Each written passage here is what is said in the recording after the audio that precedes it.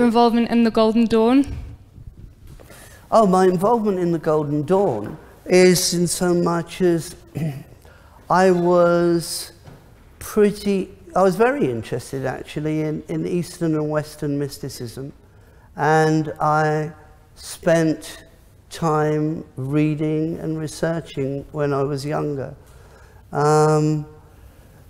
Yeah, I guess that's it. There were some very eminent characters in the Golden Dawn, and I found it very interesting to see the history of those that had been in it, and this sort of esoteric movement, and also sort of what went on, the offshoots of it, of that sort of love of all things mystical and magical, all things bright and beautiful, really.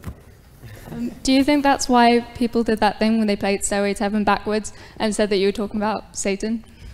Yeah, well, you know, I'm going to go straight back to the Beatles here, because there was a time when somebody wrote a thesis about Paul McCartney being dead, and Paul is dead. And if you played back the records, I'm very serious here, it's crazy, but if you played back the records, there was something which said Paul is dead. And so then they started to play back all manner of records, and of course we were going to be main candidates for it.